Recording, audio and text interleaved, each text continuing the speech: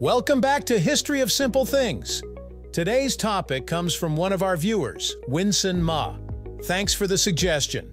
You asked, the history of sports drinks.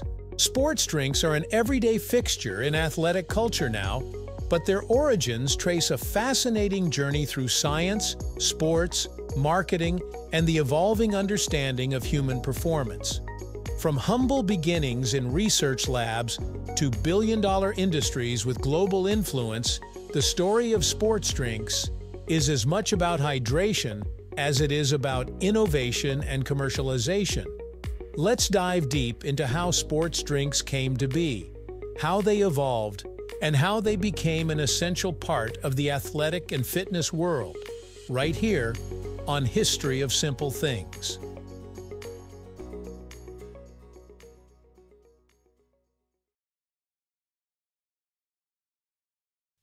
The genesis of modern sports drinks can be traced back to the sweltering football fields of the University of Florida in the mid-1960s.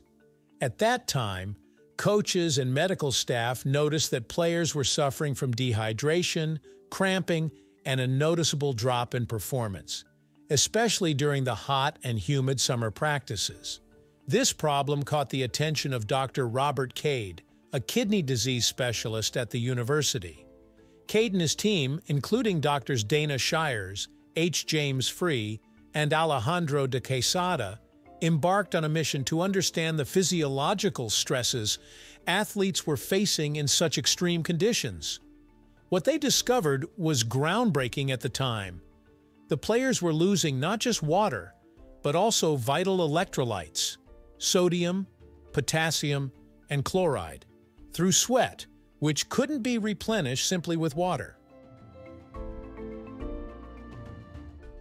The solution they came up with was a simple but revolutionary beverage, a mixture of water, salt, sugar, and lemon juice to improve the taste. This concoction was initially met with skepticism and even ridicule. Some critics called it sugar water with salt. But once the Florida Gators football team began using the drink, their performance notably improved. The team credited the beverage with giving them a crucial edge, especially during games played in extreme heat. In 1967, the Gators went on to win the Orange Bowl, and word quickly spread about the strange new drink. That beverage would soon become known as Gatorade, named after the team that helped inspire it.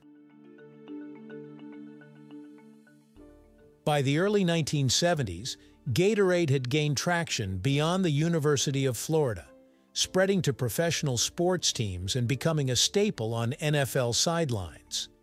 It was eventually licensed to Stokely Van Camp, a food and beverage company, which helped Gatorade scale up production and distribution. Gatorade's success signaled a new era in sports science, one that emphasized not only hydration, but also the importance of electrolyte balance and carbohydrate intake during intense physical activity. The sports drink category was born, and Gatorade had firmly established itself as the pioneer. As the popularity of sports drinks surged in the 1980s and 1990s, the market became more crowded. Competitors began to emerge, each offering their own variation on the electrolyte carb formula. Brands like Powerade, developed by the Coca-Cola Company, and All Sport by PepsiCo entered the scene, sparking what would become a marketing war centered around athletic sponsorships, flashy branding, and scientific endorsements. Powerade was launched in 1988 and immediately positioned itself as a direct rival to Gatorade, emphasizing performance benefits and often aligning with high-profile athletes and events to gain visibility. These drinks were no longer just functional beverages. They were lifestyle products embedded in the image of peak athleticism. In the 1990s and early 2000s, the science behind sports drinks continued to evolve. Researchers began to refine the ideal concentration of carbohydrates and electrolytes to optimize absorption and minimize gastrointestinal distress during prolonged exercise. Isotonic drinks, designed to closely match the body's natural fluid composition, became the gold standard. At the same time, a divergence began to emerge between drinks meant for elite athletes and those consumed by the general public. While sports drinks were originally developed for endurance athletes and high-intensity performance, they were increasingly being consumed by casual exercisers, or even people who were sedentary. This raised questions about sugar content, caloric intake, and whether these beverages were actually beneficial or potentially harmful when consumed outside of their intended context. The 21st century brought new innovation and diversification in the sports drink market. As health consciousness rose among consumers, so did demand for lower sugar and zero-calorie alternatives.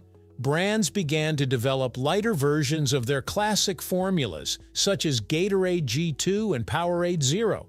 At the same time, entirely new categories of hydration products emerged, including electrolyte tablets, powders, and functional waters. Products like Nuun, Liquid 4, and Pedialyte Sport catered to a more nuanced understanding of hydration needs, offering customizable electrolyte blends for everything from marathon running to post-party recovery. Today, sports drinks represent a multi-billion-dollar global industry.